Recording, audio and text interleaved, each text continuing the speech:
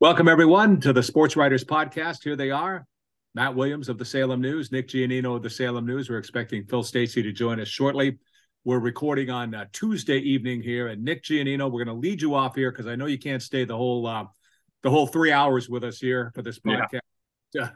But tell us, you were at a soccer game this afternoon, right? What do you have for us? Yeah, sure. Actually, perfect time to highlight the Beverly Panthers. Saw them get a nice 5-0 win over Salem today. They're having a nice season now, 7-3-2. One of the better teams in the NEC, and I was really impressed with them today. Even speaking with the Salem coach after the game, Padraig Slattery, they've faced a lot of good opponents, and he said that was the best team that they faced. He thought, they had a tough loss against Gloucester in the opener. Gloucester's having a terrific season, but Beverly, just their depth and their balance. Their leading scorer Wilson De Leon, who's having a terrific year as a senior captain, didn't score today, and they relied on some other guys, like I mentioned, just that depth. Very impressive. I thought they dominated possession and put a lot of shots on goal. They generated a ton of corner kicks, scored a couple off corner kicks. They had a freshman, Connor Sullivan, I believe is his name, get a goal and an assist. So they got some guys coming up the woodwork from JV and some younger guys too that are going to be key pieces moving forward for this team in future years. But Edgar De Leon runs a great program over there, and they're having another fantastic year, obviously in Division One, so it's kind of a gauntlet in that bracket. But they're hoping to host a playoff game this year. That's a goal of theirs, and I think it's well within reach. I haven't checked the rankings this week yet, but they're up there and well inside the top 32, somewhere around 20, I believe. In Division One. So impressive stuff from the Panthers, and they got a big stretch right now. I think they have like 8 games in 15 days, according to their coach. So they just had a nice 1-0 win over Andover over the weekend, I believe. Another Division One, tough Division One team. So yeah, really good stuff from them. Just some players to highlight. Gustavo Majoli, I wrote about him a few weeks ago. He's an Italian foreign exchange student. Yeah. He scored 2 goals today. He's a nice piece to have. Pietro Busco, I believe is his name, had a nice game for them. Obviously, Wilson. Owen McCarthy is their other captain. He does a little bit of everything for them. They played good defense. Their keeper, Connor Conley, I believe is his name, had a nice game in net, even though he didn't face a ton of shots. He kind of controls things from the back. So really like what I've been seeing from Beverly. I saw them twice now this year. That was my second time seeing them. They had a 2-2 tie against Peabody, another really great team. So they've been, I think Edgar De Leon, their coach, put it best. They're winning the games that they should be winning, and they're competing well in the games that they have a chance in. So, no blowouts, no blowout losses or anything like that. They've been competitive pretty much every time out on the pitch, and they're healthy right now. They just got a lot of different players they can go to. So they've been a fun team to watch, and I think just the NEC in general has been very competitive this year. Masconomet still doesn't have a loss. They seem to be, pulling out wins left and right. They have a couple ties, I believe, but they battle, they hold teams off the scoreboard, and that's largely been a key for them. They had a huge win against Winthrop today. I just saw it come in and was like 8-1 or something, but most of their games have been 2-1, 2-0, 1-0, tight wins. And so Masco is another team to watch up in Division Two. Swampscott is one of the better teams in Division Three. They're having a fantastic season. Peabody's obviously a threat in Division One too. So the NEC's been fun. It's been competitive. There's been some really good soccer this fall. Good stuff. Well, Phil, I think Phil is going to join us here in just a moment. But Nick, let's get going on football here. You and I were both at the Salem Gloucester game last Friday. So maybe you can share with us your take on that, and a game where Classical runs up over 400 yards of passing, had opportunities for more, to be quite honest with you. But it's Salem coming away with that 48-44 win, with the winning touchdown with 13 seconds to play. Yeah, what a wild game. Me and you were both in there, Bill. Crowded press box. It was a big game for both teams. 19 years it had been since Salem had beat Lynn Classical, that's been well documented now, and they really showed up for the game. It felt like when they got that ball with 3.5 minutes or so left that they were going to score, because every time whatever team had the ball, they were running down the field and they were scoring. I mean, it was just back and forth the whole game. And I don't want to say no defense. It was just better offense. I thought it was really good offense. Salem got beat on a couple long balls. Obviously, Lynn Classical, the quarterback there, and his two wide receivers, names are escaping me right now. Fessler and Fessler and Nestor. John Nasky. Nasky. I'm sorry. Yeah, those two kids know how to get open, and they got some next level speed. So they got deep a couple times. There was also some touchdowns called back, some big runs. I think a couple kickoff returns called back, maybe, and another 70-yard run or something that was called back. So both teams showed off their explosiveness, but Salem just stuck with it, and that final drive was a thing of beauty. They converted on 4th down, 4th and 7, inside their own 30-yard line.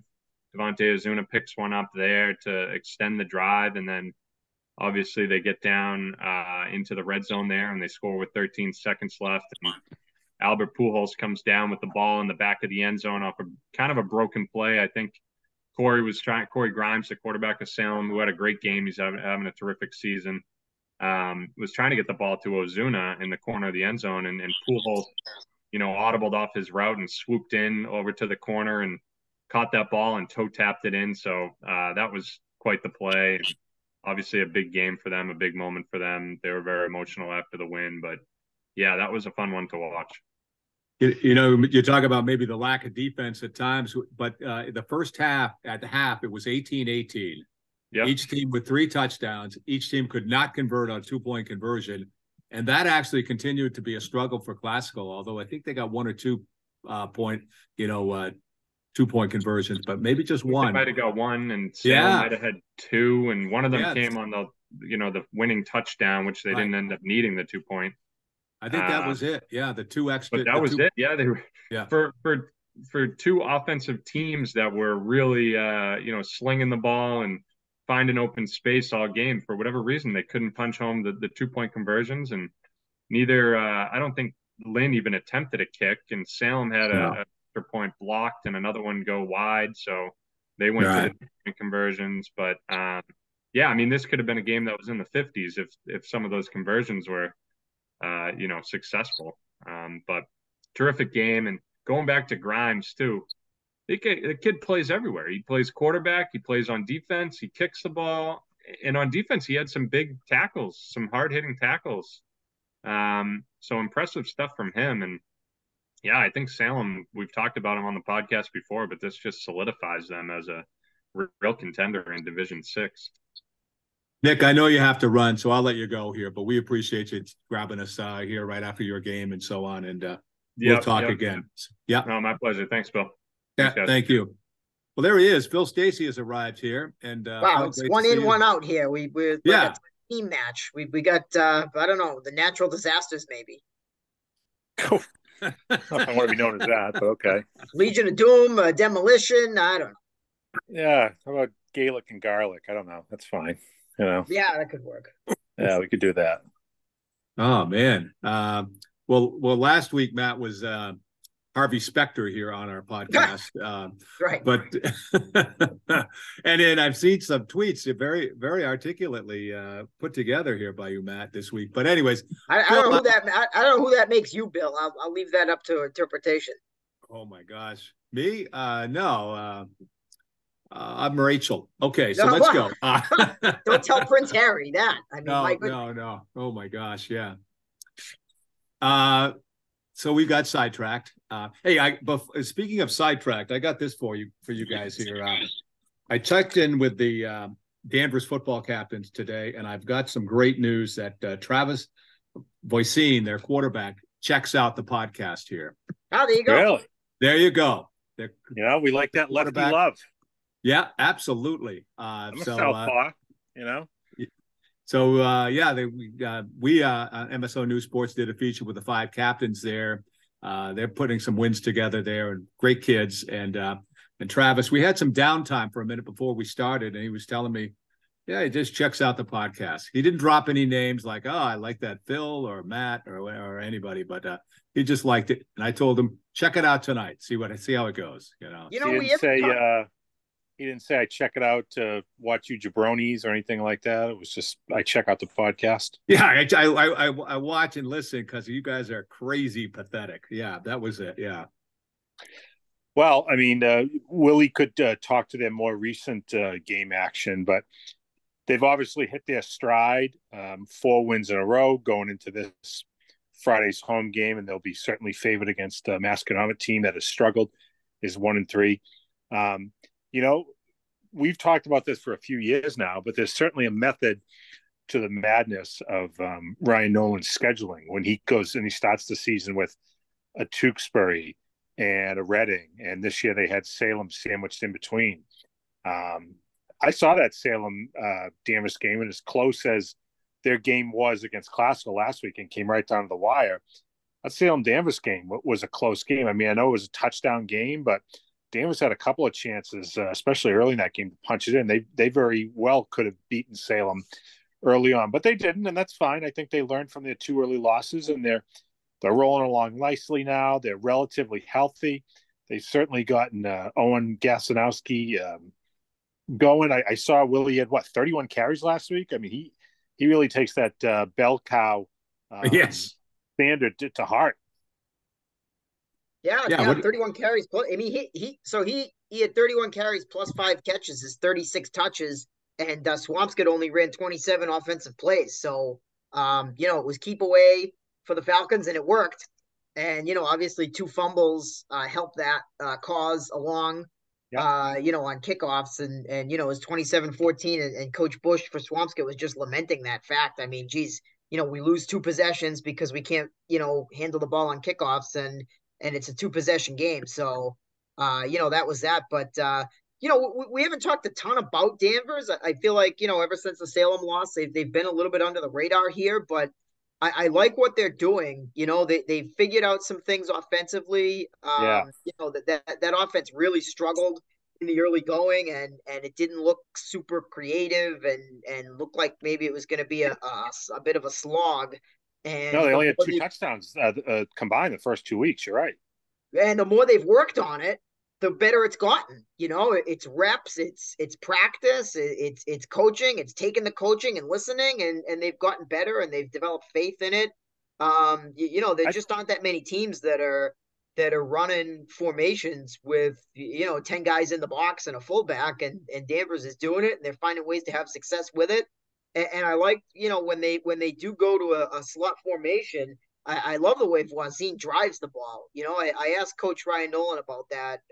Is it his experience? Is it, just his he's a 3-year starter, 4-year starter, really. 4-year starter, yeah. He got pressed into action as a freshman when the starting quarterback broke his hand in the 2nd or 3rd game. Yeah, the COVID season, right. So you're playing an unfamiliar time of year. You're thrust into a starting role. I mean, you can say that season didn't mean anything in the big picture. There were no playoffs or whatnot, but for both him and Gasanowski, both put into those roles as freshmen, 15-year-old boys playing against 18-year-old men, that was certainly a baptism by fire. Yeah, I just, and Coach said, yeah, he drives the ball. And I thought that was just a perfect way to describe his best throws. I'm supposed to be the writer, but it was Nolan that came up with the good word on that one, drive. I just, on the crossing patterns, the way he can put his foot in the ground and just put the ball exactly where either Gasanowski or Mativi are going to be.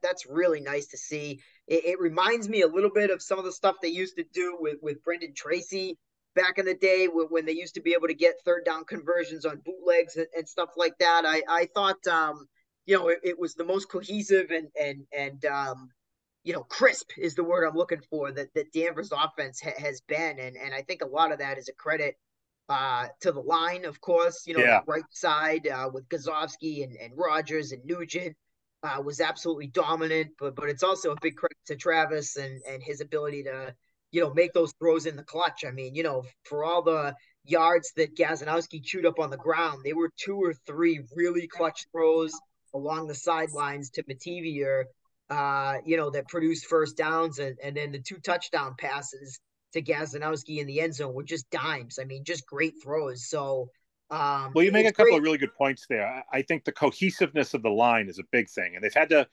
do some rework in there, move some guys around. They lost Bubba Roach for the season to an injury rep there. He was a valuable piece of that line.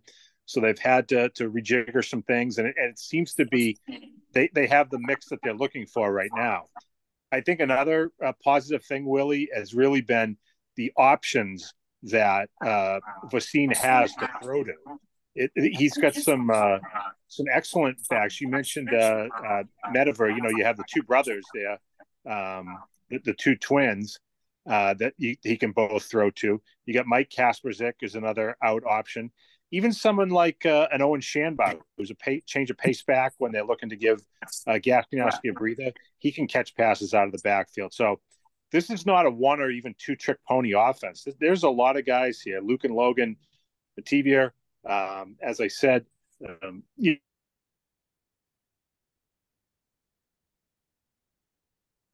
Phil froze there for a second. I think he'll probably be right back with us. Matt, I just was going to add here that you mentioned the time that the time that they possessed the ball over Swampscott last week. I mean, what a perfect example of that would be Owen Gazanowski, the 136 yards that you recorded in the paper this week on 31 carries. So that's 4.38 yards per carry.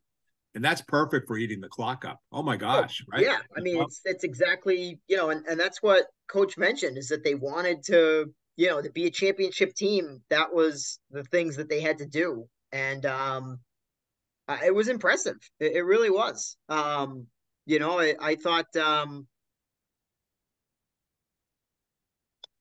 I'm sorry, I'm watching the Swampscott game here, and they just lost in overtime live as we record this on a handoff to a guard on the Auburn on the 2-point conversion try. Oh. They lost? Yeah. Oh. What was the score there? 23 to 21. So Swampscott got the ball and scored, didn't get the 2 points. Auburn scored on a reverse on 4th and 3.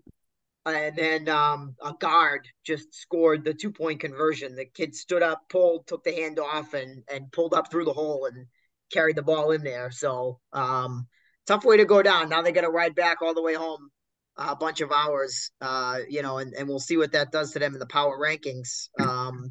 Just to touch quickly back on Danvers, they're 5th in the power rankings, which is pretty good. I mean, tough to see Foxborough in your way. They just played a 1-score game with King Philip, so that's a little bit of a yikes there. But Gloucester down at 19 too. I mean, depending on how far Danvers can rise, if they win out, it's not inconceivable we could see a Thanksgiving match in the first round if Gloucester gets in, right? I mean, you never know. I think Gloucester has to beat Beverly next weekend. That's the only way they're going to get in, I would say. Sure. No, yeah. I mean, I mean, if they would have beat Peabody this week, certainly that would bolster their chances. But I think that would be a difficult task for them. The more realistic task is probably asking them to beat Beverly at home. Beverly is winless right now. They play Swampscott this weekend. So, do they go in 1-6 or they go in 0-7? Gloucester seems like they're getting back to health a little bit. They got Cameron Whitfield, their quarterback, back last week, although he only played wide out and kicked. They used another returning guy, John Gucciotti, under center. But Caden Souza has been playing really well for Gloucester. They had a sophomore making his first start last week that scored a couple of touchdowns. And they came up really big defensively against Saugus. So for Gloucester to get in, it's probably going to take a win over Beverly. Although, Willie, as you've mentioned before, it's not always the wins. It's who you beat, and a win over a winless Beverly team, I'm not sure that's going to give them the necessary push they need. I don't know. Maybe it's playing better now, against Peabody. Yeah. The other thing we could just add here is that just the final cap on Danvers. Yes, they have Masco on Friday, and we can look ahead. The coaches and the players can't look ahead, but in 2 weeks they'll be playing Marblehead, and both of those teams in that Dunn division are undefeated at 2-0. after both teams with slow starts in the year. So there's certainly a game to watch. Well, speaking of big games, how about this prep CM game on Saturday? I don't know what to think. What's your take on this game? It seems to me like I think the prep still has some of their best football ahead, but this is going to be a tough matchup for them. I mean, it's oh boy, right? I mean, is it crazy? So St. John's is number one in Division One. They've destroyed every team they've played, and I got to be honest, like I'm not sure if they're any good. And I mean any good relative to the best three teams in the state, right? I mean, obviously relative to the Northeastern Conference and the Cape Ann League and everybody else in New England, they're very good. They're way better. We saw what they did to LaSalle, et cetera. But it's interesting. Of the two or three teams in the state that are capable of playing with St. John's, they play one of them on Thanksgiving, Zavarian. So they can't see them early in the season. So in other words, it's been 6 weeks, and it's not the Prep's fault. They schedule what they think are tough teams. Central Catholic's got the injury to the Clemson quarterback and this and that. I guess week 1 was a pretty good opponent. The state champion of Rhode Island, they go down there. It turns out, they can't cut the mustard either. So, I don't say this to be critical of St. John's, but I wonder, like, these guys haven't had to play 4 quarters really much. And I don't know how you prepare for a team like CM not doing that. Other than to say that, thank God Coach St. Pierre runs the toughest practices in Massachusetts. And that's probably why he does that. So it will be great to actually see St. John's, go toe to toe. It looks like we got some weather coming in, which I think favors St. John's. I think that, they're a tough team, and that's the identity that St. wants to have. I mean, I don't know if it's the Pittsburgh Steeler in them or I think it is, honestly. Believes that that's how you win. I mean, he tells Phil that, in praise of his quarterback, that he'll never throw the ball 40 times, and he doesn't believe that that's the game of football. And it's like, well, if the game script calls for that, I mean, I seem to remember Jack Perry throwing the ball quite a lot, but I understand his point. He wants toughness, and certainly a rain game favors the team with the toughness. And so I have no doubt in my mind that St. John's is as tough as nails in the trenches. Their running backs are as tough as nails. They've got a 3-headed monster there now, not just with Aliberti and LaGrassa, but with Jimmy Nardone, really being a varsity caliber top tier back. So, they're going to probably look to grind CM down and play kind of dare CM to match them toughness wise. And, the thing that I don't know about St. John's is all those skills positions that they lost from last year. I mean, those 3 amazing wide receivers and defensive backs that are all at Division I colleges now. I feel like the reloading of those positions, they just haven't been tested yet. And CM's finally going to test them. So it'll be great to see, I think, how they match up to that test, if that makes sense. That's exactly right, Willie. Right. This is a team I've seen 3 times, played 3 out of their first 6 games. And to me, it's going to be decided in 2 areas. It's going to be decided on the line, and it's going to be decided in the prep secondary. If you look at the Catholic Memorial line, they have, it's like a fleet of trailer trucks you see at a rest stop on, the Mass Pike. Across that line. I mean, just massive high school kids. Can St. John's hold their own against those guys? They've got their own really talented linemen, but can they match up against this, call it 1,500 pounds collective of humanity that are going to be trying to crash through the line and get to their backs, or conversely, hold the fort when CM's on offense to prevent the prep from getting after them. And secondly, if there's an area that is still maybe a question mark for St. John's, it is that secondary. That's where they lost all those studs that Willie talked about as wide receivers last year. Whether it was Aguero or it was from Salem there. Geez, he's down at Rutgers now. Jesse O'Fury. Guys like that. They lost that entire secondary. The guys who have stepped in have done a nice job. In fact, they've had some injuries there, and they've had to rework some things. But, how will they fare against a team that can come out and throw the ball with accuracy, with speedy receivers who are physical? Can they match that? I think for St. John's, getting out to an early lead is really key. If they can devise any kind of game plan similar to what they did last year against Springfield Cathedral, where they take the ball early, they frustrate CM offensively, get out to a lead, and then can kind of hold it from there, that will certainly work in their favor. But as Willie says, this is, despite what they try to schedule, this is their first real test. Can they ace it? Yeah, they can. I mean, they have the skill. They have the players. You know, they may not have anybody going to the University of Georgia on this team, but there's still a lot of talent on this team. And conversely, as we've seen, a loss to CM in the regular season doesn't mean you can't have a championship season as they did a year ago. But this is a game they would love to win. No one's beaten CM in state since the Prep did it in the 2019 Super Bowl. It's homecoming at St. John's. They're going to have their Hall of Fame ceremony, which I'm really happy to say Gene DePlacido was part of that Hall of Fame class this year. She was accepted into the Hall of Fame before her untimely passing this summer. So it's nice that she'll be recognized. But there's going to be a great crowd there, no matter what the weather's going to be like. And I know the Prep would really like to show that they can not only play with the Knights, but they can beat them as well. No, absolutely. I think that's pretty solid analysis. Let me just pick on one other game here, the Thursday night game over at Fenwick. You got Thean coming in here. This is the team that knocked off Peabody. Sorry to bring that up, Willie, but last year in the playoffs. But I'm hearing that this is a totally different Thean team this year, but they're still powerful and big and good. So this is a tough matchup for Fenwick Thursday night at 6. Yeah, you know what you're hearing, Bill, is exactly what Dave Woods told me the other day. You know, it's not the same type style of Thean team, but they still have a lot of weapons. They have a lot of players, certainly a bigger roster than Fenwick does. They have that speed. They have that physicality. They can beat you in a lot of different ways.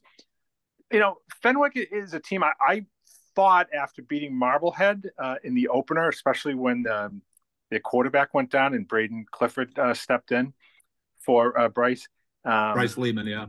Yeah, Bryce Lehman, thank you. They've really played well. I was surprised that they lost down at Spelman 2 weeks ago. I know Spelman was undefeated, and it was an undefeated showdown, but I really expected Fenwick to win that game because they have a ton of weapons themselves. You know, and it's not just upperclassmen. They've got some really good underclassmen who are playing key roles, middle linebacker, in the slot, secondary, things like that are stepping up and making big plays for this team. So I think Fenwick's an underdog, but I wouldn't say a win would come as a shock because I know how well they can play. I certainly know how well they're coached up.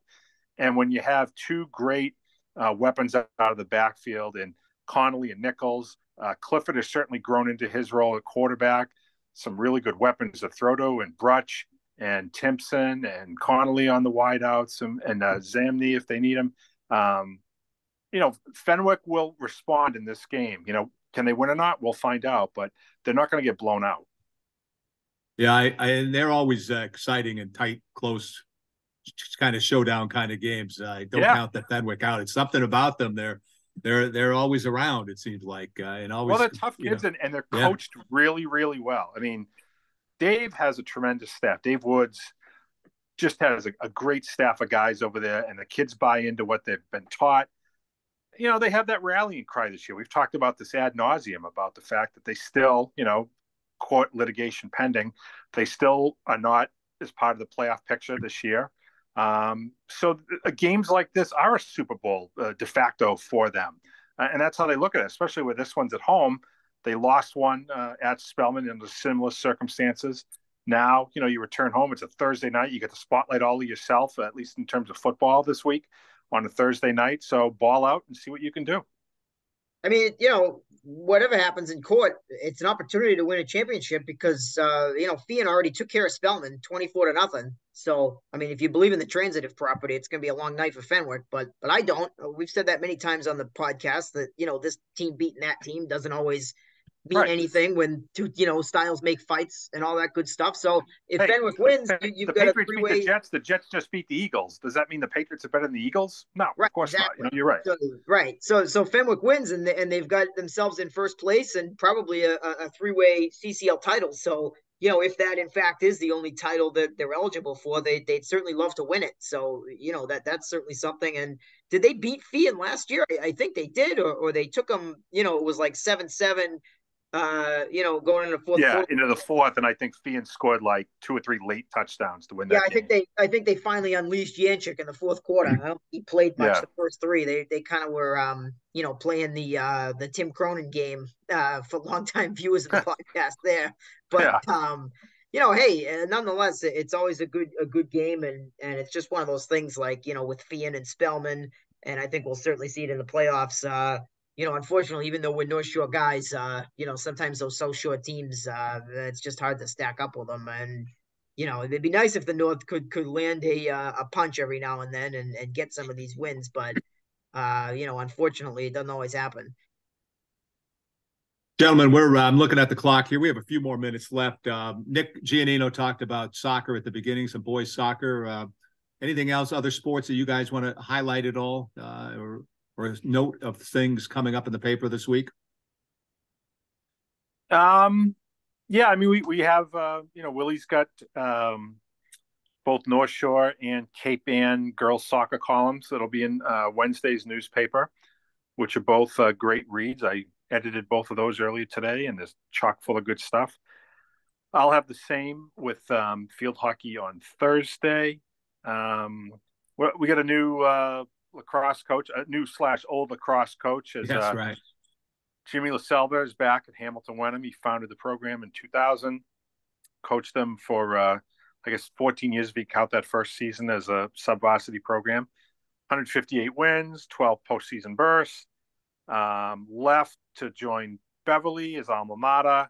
Head coach there for 3 seasons after serving a couple as an assistant. He's been taking time off.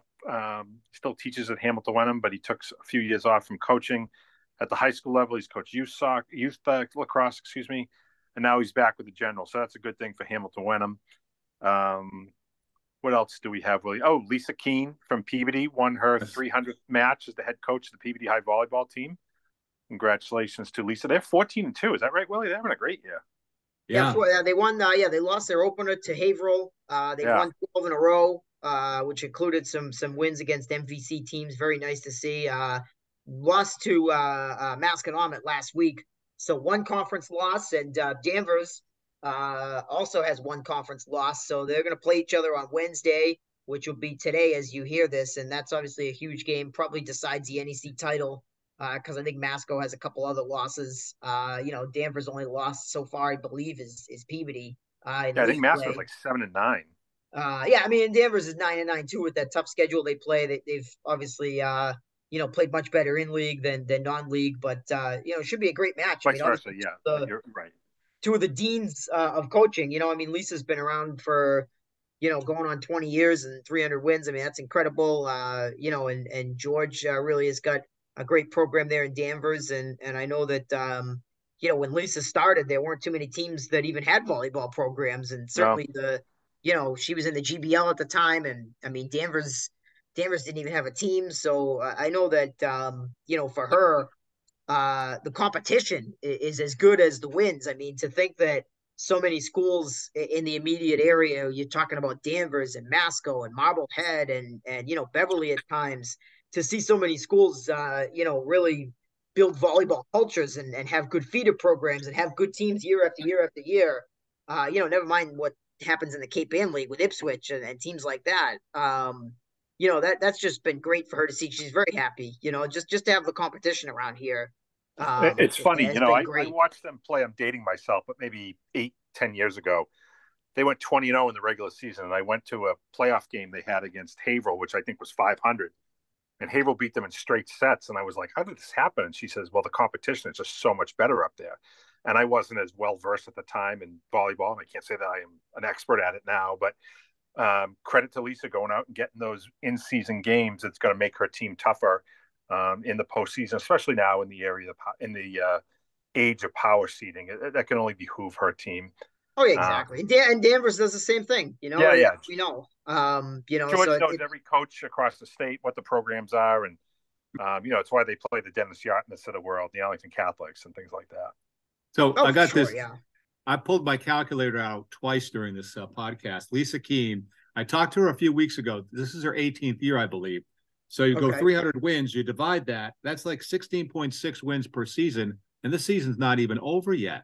right? I think it's her 20th season, but yes, it's like. Oh, okay. I thought she was Yeah. 18. Yeah, Sorry. they've had a lot of big, they've had a lot of good seasons, and even I believe last year they made the round of 16, which Yeah. in the old North would have been like a semifinal, a good tournament run. Yeah. So they've had success in the tournament recently too, or at least more than they used to in the old North when the MVC kind of ruled the roost. I should say too that I don't think it's a shock to anybody, but it looks like the Northeastern Conference field hockey crown is going to come down to next Tuesday.